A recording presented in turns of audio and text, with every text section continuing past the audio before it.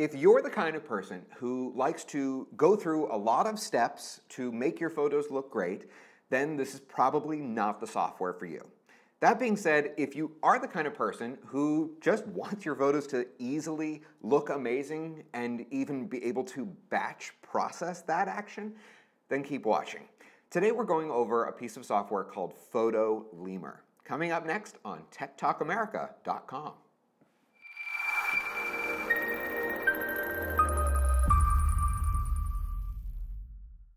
If you'd like to check out Photolemur, we do have a link to it in the description of the video, and we do appreciate if you do use that link. So let's go into it. So in order for me to demonstrate it, I want to show you what photos that we are going to be using today so that you see that there's no camera trick here, okay?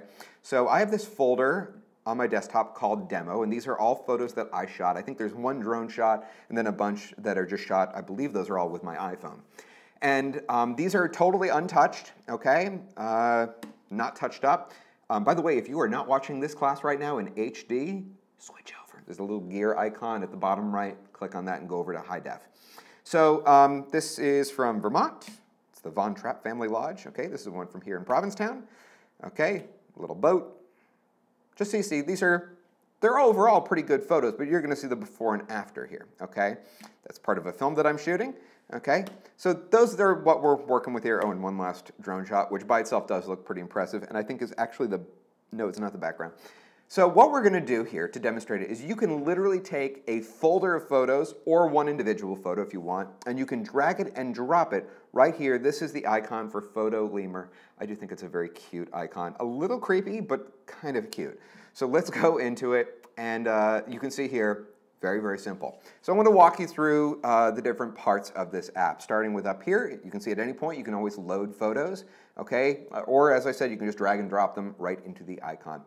Very simple if you want to change, how much of the screen it takes up. Over here we have a little eyeball icon, okay? That eyeball is basically just if you want to see the before image.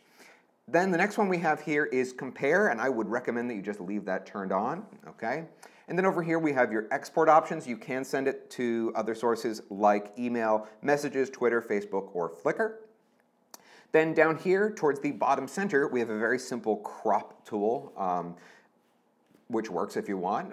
You could also do this in something like Photos, but it's there if you need it. And then we have a little very simple slide bar, okay? And this is going to instantly make your photo look better. And it's just kind of a question of how much better. And 100% does not necessarily mean that it's going to look better for what you want. You hit a certain point in improving a photo that it just looks fake. And personally, I'm not a fan of that. Some people are. For me, I don't really like that. So I want to show you really what this thing does. So there's this little slide bar on the very right-hand side of this image, and I moved it over here for a reason because I didn't want you to see it too quickly. This is the before, right? All you have to do is grab that bar and drag it, and voila, look at how those greens and pinks and the sky, they just pop off the image. And this will instantly apply this to every single photo. So what I want to do is just kind of show you a very quick before and after of each of these. So I'm going to just put this part to music, so enjoy.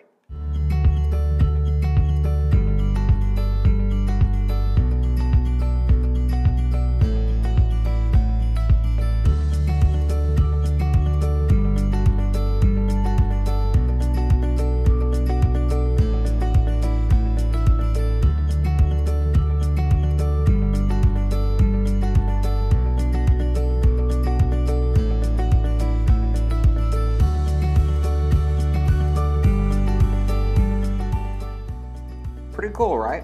So then when you're done, really all you have to do is go up here to File, and if you want, you can either export the image, you can also use that option there at the top right, or if you want to batch export, you can just click right here, okay, and you can do them all at once, and it choose through them relatively quickly. Part of that's going to depend on your processor.